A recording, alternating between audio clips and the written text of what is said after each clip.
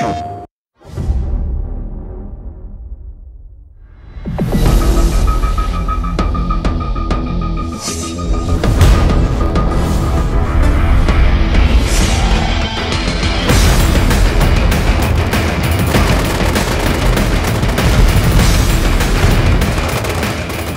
soon as I first started the project, and they were running 256 players on a console, I said, okay, this is it.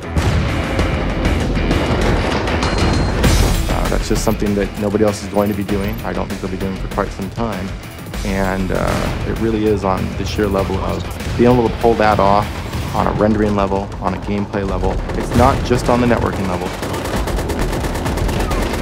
People have traditionally gone like 16, 32, 64. Past that, I mean, it's no man's land, and we're doing it at 30 frames, you know. That's pretty huge. One of the critical things was that we actually optimized enough so that by the time you hit 256 people all starting to converge in and fight, that your frame rate stays up above 30 and you have a nice smooth experience.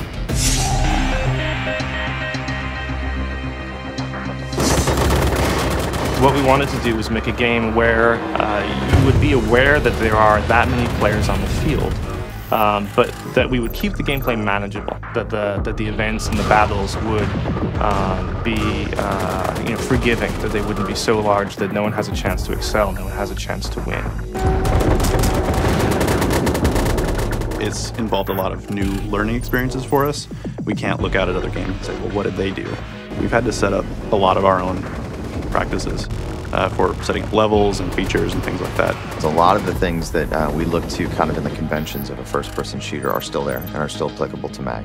But there's a whole new litany of challenges that we've had to face. We definitely knew that people still have to feel empowered. Nobody wants to feel lost in a 256-player battle. We don't want to have a wide open area and dump 256 players on it. It's dangerous. You're going to be shot from all sides. So we had to add a lot of density and cover in the assets. Another thing is the options. We want to give players options in these 256 player battles in MAG.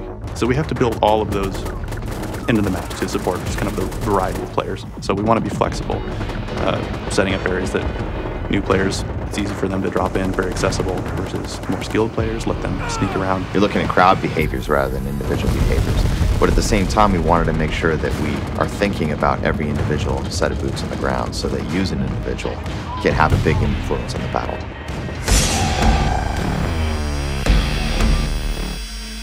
We've set up a lot of the missions to drop players in, find combat within the first couple seconds. It should never be a lack of something to do or shoot at.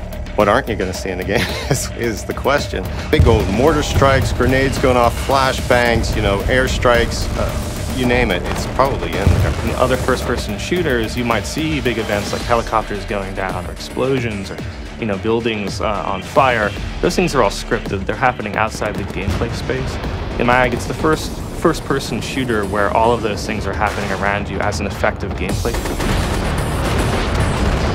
When you jump in there and you start to see, the helicopters coming in and the C-130s dropping just loads of people parachuting in, and there's mortars firing, and you can see all the way across the battlefield.